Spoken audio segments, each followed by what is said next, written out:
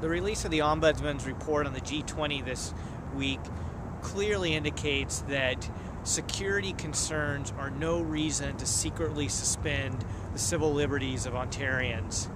The secrecy and confusion surrounding the McGuinty government's secret G20 regulation shows a complete and absolute disregard for transparent and democratic government in this province. And steps need to be taken to follow the recommendations of the Ombudsman to ensure that our civil liberties are never secretly taken away from citizens in this province again in the future.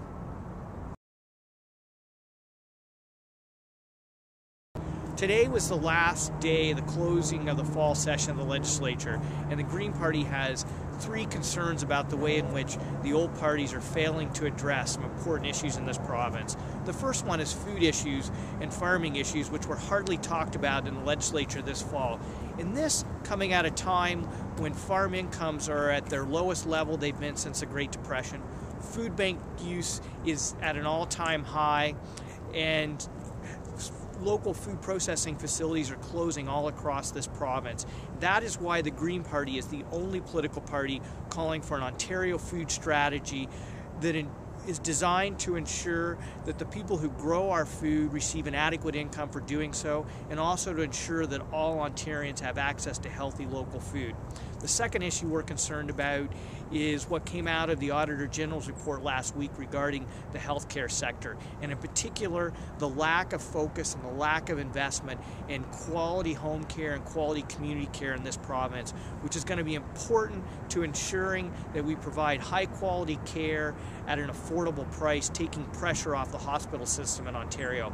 And we're also concerned that the old parties frankly aren't focused in on the kinds of policies that need to take place to prevent illness in the first place in this province.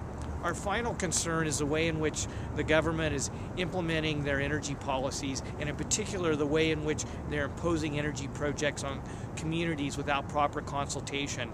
And the Green Party will continue to fight with the residents of King Township to fight the ill-conceived gas plant that is being done in a way that circumvents procurement process, circumvents legislation, and imposes a gas plant on some of the most productive farmland in this province. We don't think that's right.